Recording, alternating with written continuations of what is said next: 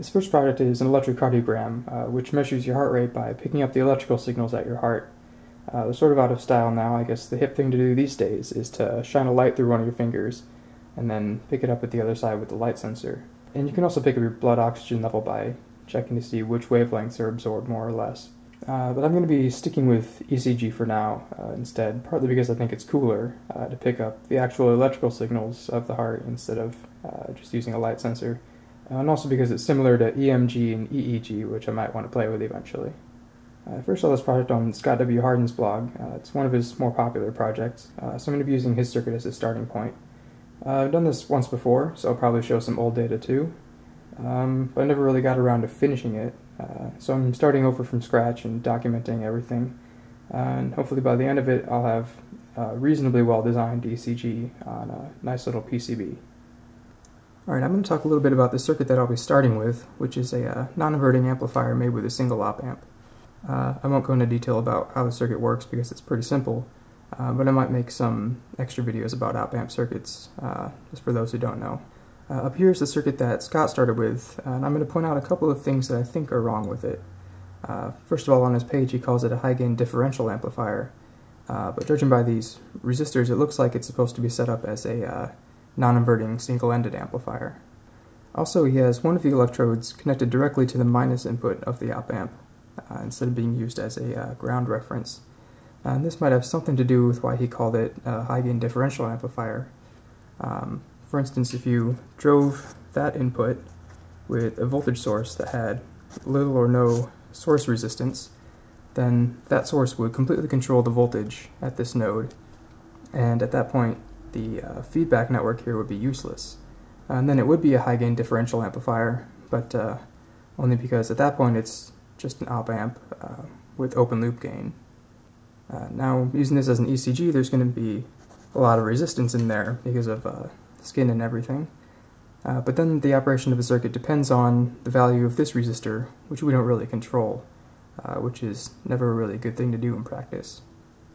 And down here is the circuit that I'll be starting with, which is just a little bit different from Scott's circuit. I have one of the electrodes going to ground as a ground reference, but I have the same value of feedback resistors, which give it a gain of about 100. I still have the 0.1 microfarad capacitor between the two inputs, and I've added a couple more capacitors, another 0.1 microfarad capacitor across the feedback resistor, and then a really large capacitor at the output. I'll talk a little bit about some of the signals that I expect to find at the input of my ECG. Obviously, I should hope there's going to be a heartbeat signal in there. There's also going to be some high-frequency radio signals at the input.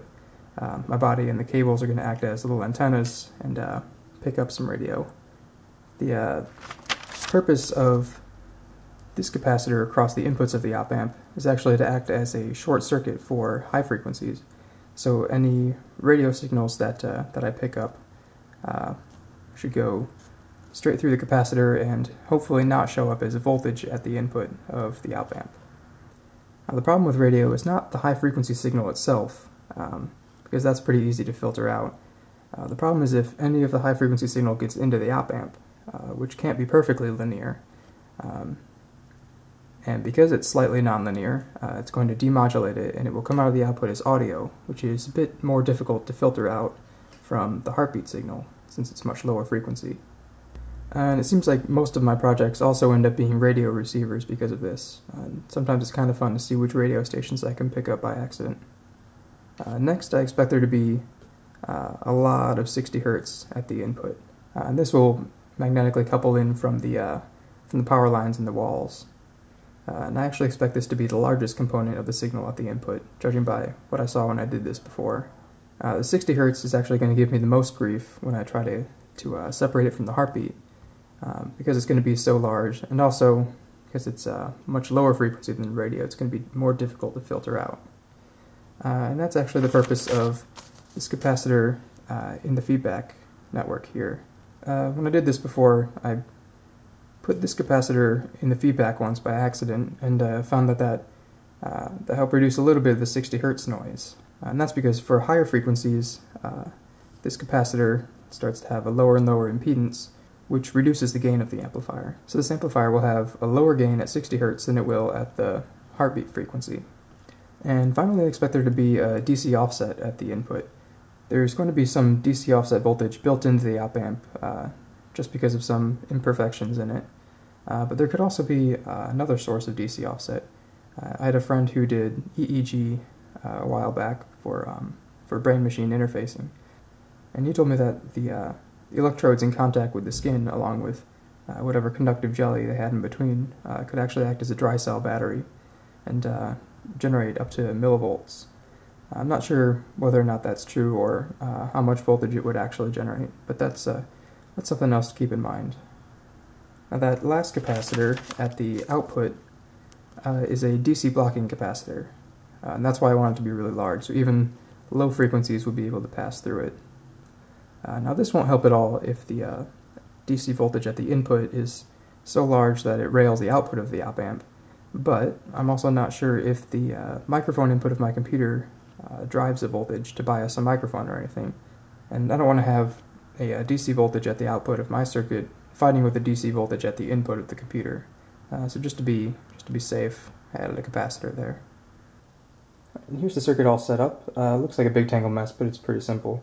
I'm using one of the op amps from an LM324, and I have a second LM324 in there for later. A couple of pennies as electrodes. The output at the end of the DC blocking capacitor is clipped into this audio cable, which goes in the back of my computer, and the output of the op amp before the DC blocking capacitor is plugged into this multimeter so I can look at the DC offset at the output. Alright, I've got it all hooked up now. The reference electrode, which is connected to ground, is taped onto the right side of my chest, and the other electrode, the signal electrode, is taped on the left side. The reason I'm taking a video of my monitor instead of using a screen recorder is that I can also get the multimeter here in the shot, so you can take a look at the DC offset. The software I'm using is Audacity. I'm using it mostly because it's free, and also it runs on Linux, which is nice. So let's get this turned on and start recording. Alright, you can see I already have a DC offset there. Let's take a look and see what happens. Well, imagine that. It looks like a bunch of 60 Hertz. One of the things I've noticed is that I can sort of control the DC offset and the amount of 60 Hertz that I pick up by pushing on the electrodes a bit. Mostly the reference electrode. Seems like the harder I push, the better connection it gets, and the more it rejects the 60 Hertz and lowers that DC offset. So I'll just take a nice long capture like this, and then I'll stop it when I feel like I have enough, and I'll start playing with it. I feel like there should be plenty of data here, so I'm going to try and pull a heartbeat signal out of all this garbage here. I'm going to take a nice long section there and copy it into a new track so that I don't mess up the original data when I start playing with it. Alright, and now this just turns into an episode of CSI where we zoom in and enhance until we magically get all the information that we want. So let's start by amplifying. That's the zoom in part. And it's probably going to be impossible to tell from the video of the monitor, but you can sort of see little lumps in here, just about one every second, and I think those are the droids we're looking for. So let's enhance, and we do that with a low-pass filter. I'll set the cutoff frequency to 30 Hz, and that should do a pretty good job of rejecting a whole lot of that 60 Hz noise while leaving the heartbeat signal mostly intact. Alright, let's amplify it again, and then enhance, and then zoom in and enhance. Now it's starting to be a bit more obvious here. You can see I sort of have little gaps here and spikes where those lumps were earlier. So I'm starting to get the heartbeat signal amplified a bit more and that 60 Hz rejected a bit more. Now sometimes the filtering will cause some of the samples on the end to blow up. Here I have some samples already at full scale, so it won't amplify anymore.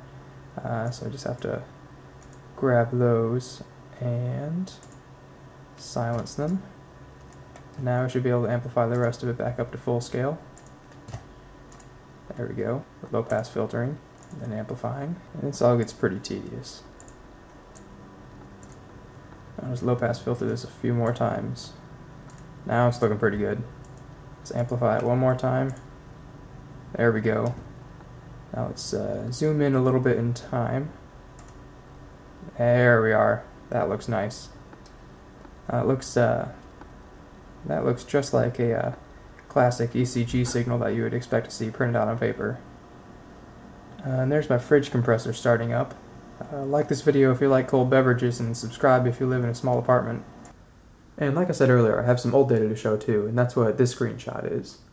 The top track is raw data, and the bottom three tracks are some interesting sections that I pulled out.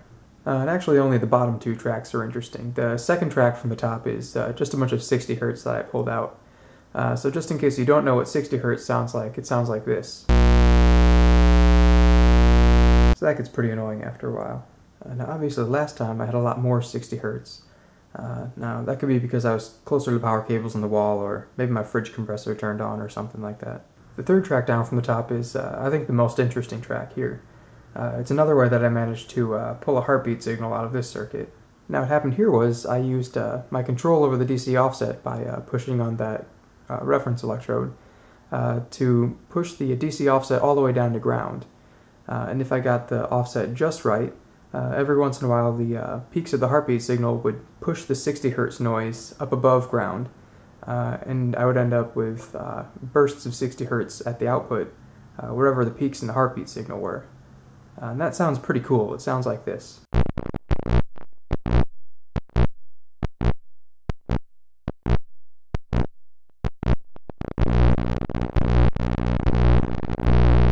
It was actually pretty difficult to get the circuit to work in that mode.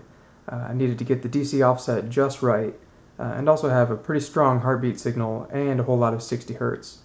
I only managed to get it to work a couple of times like that, but it looked pretty cool when it did. And this is really why I wanted to show this old data, because I couldn't get my circuit to work in this mode again. Now the track on the bottom was just for fun. I just took a big blank section from the recording, and I just amplified the hell out of it, like over 9,000 dB or something like that. I don't know. And this is what I got out of it.